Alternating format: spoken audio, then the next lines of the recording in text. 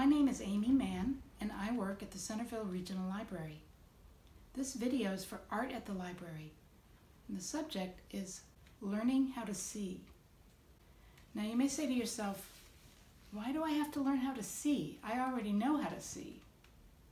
Well, the fact is that people who know how to draw are actually seeing in a different way.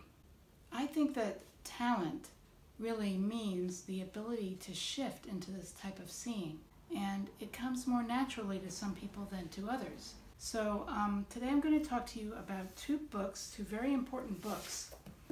This one I studied when I was in high school. It's called The Natural Way to Draw by Kaiman Nicolaides, or Nicolaides. He taught at the Art Students League of New York, and this book is a training manual in learning how to see like an artist. The Fairfax County Public Library owns a newer version of this book. This is a very old one from when I was in high school. The other book I wanted to show you is called Drawing on the Right Side of the Brain by Betty Edwards. The Fairfax County Public Library also owns this book, a newer version, and she borrows heavily from Nicolaides' Natural Way to Draw and adds to it. So both of these books will really help you if you do the exercises that they contain.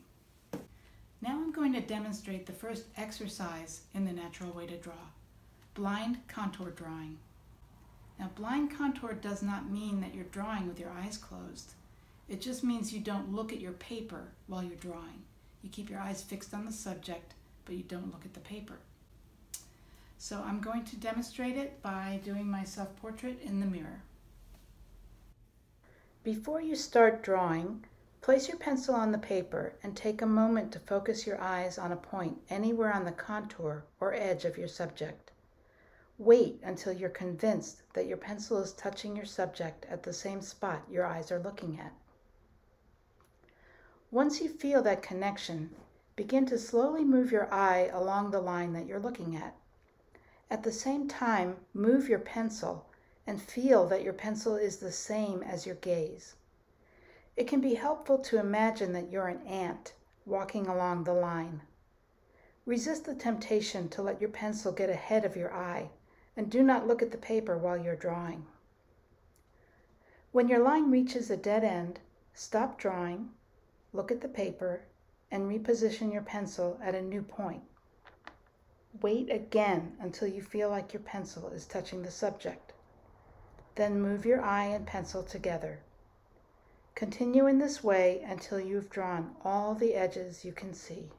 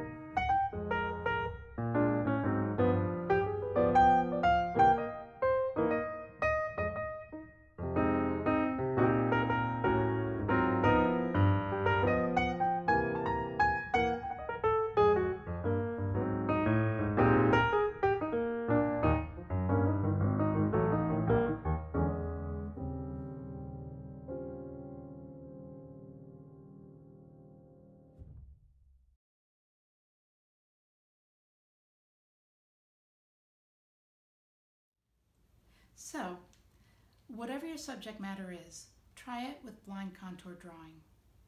Remember, the object is not to come out with a drawing that looks realistic. It's a record of looking. You are training your brain to see like an artist. It's the process, not the product. So give it a try. Thank you for watching, and happy drawing.